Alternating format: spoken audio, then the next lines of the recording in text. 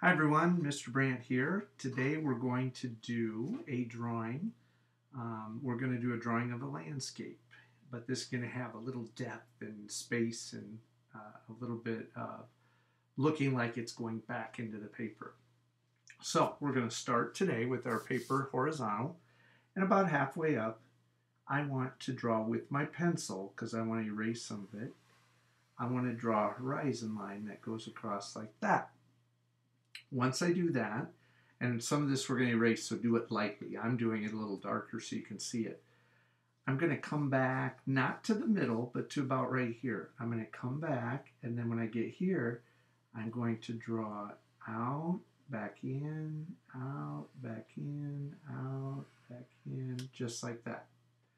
Then I'm going to come to this side and come to about here. I'm going to come out, and I'm going to go out, back in, out, back in, out, back in, whichever way you want to do that. This is going to be three-dimensional for the ground, because now we're going to go here and we're going to draw a little line down from the end here, a little line down, here, a little line down, here, a little line down.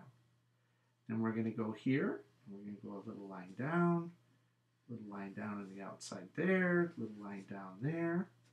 And then that's going to be the ground showing. So we're going to draw a little wave, and from the ground, a little wave that goes underneath this line. Little wave, then right about here, little wave, and a little wave. And then I'm going to put some waves in the middle. This is water coming through the two pieces of ground. Now we're going to show some depth and showing how to draw some things that go back into space. So right about here, I'm going to draw the bottom lightly of a pine tree. And I'm going to draw up lightly and down lightly, kind of like a cone. And I want to erase this part because I don't want that inside my tree. Then I'm going to go and I'm going to draw the tree stump or the actual main part of the tree.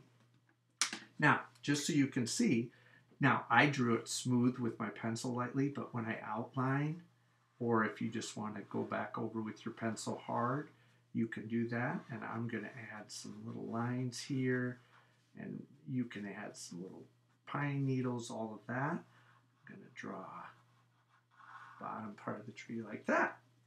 Now, as the trees get farther back, they're going to rise up and they're going to be maybe overlapping. So here, maybe I'll come up and draw just a smaller tree, and you'll just see a little bit of his little stump at the bottom there.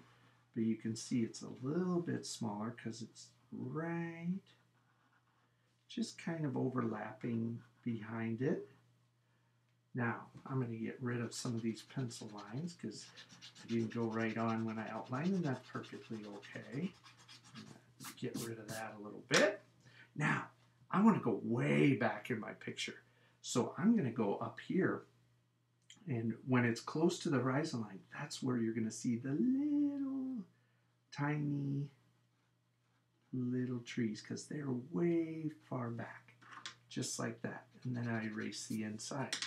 Maybe I want to put another little tiny tree way back here. And I erase the inside like that. There we go. And then on this side, maybe I decide I want to put, maybe my tree's really close up, so it's going to be big. So I'm going to draw it like it's going off the page here, like this, and just see, we just see, here's the bark on the tree. I erase this right here, and then maybe I'll go up here and do another. I like those cute little baby trees, but really they're big trees. They're just way far away from us, and so it looks smaller. Now, I can go in and add some details in the grass. I could add a little bunny rabbit. I could add some animals. I could do whatever I want. Maybe I'll just have some grass here and a little rock sitting in my ground. You can do whatever you want to add to your little picture. Remember, this is using your imagination. You can do whatever you want to do. Now, I'm just kind of going over this and outlining some of these. Some of you may have drawn with pen, or you might want to outline, do it with marker or color pencil or crayon, whatever you have at the house. Okay, whatever you have will work. If you want to put a little fish jumping, you could do anything like that. There we go. Now, once we've got the trees going smaller and going back, and you could put 100 trees if you want. I'm going to go back here on the horizon line, and I'm going to add some little mountains or hills way back. Maybe something maybe you've all gone somewhere where you went hiking or had a chance to do that. I'm going to draw just a few more in there like that.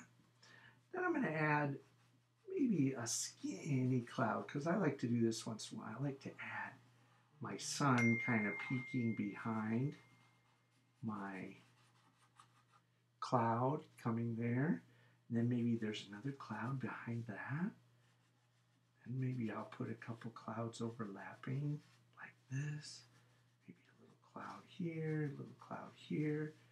Maybe some of the birds are coming back. Okay? Maybe they're flying around, getting ready. I might go back in and add, like I said, some details with little pine needles, things like that. I could add a ton of pine needles. I could add whatever you want to do. Sometimes I'll go in and just draw some hatching lines on the side of the mountains like this. But what really will make this landscape beautiful is to put color into it. Use watercolor paints, or if you don't have that, take markers and color it and then water the marker. That'll make like a watercolor paint, or crayons or color pencil. Whatever you have at home will work out great. Some people might want to do oil pastel if you have a set of those. But have fun putting the color in. I hope you enjoyed our landscape drawing today. And like I always say, art is essential. Have a great day.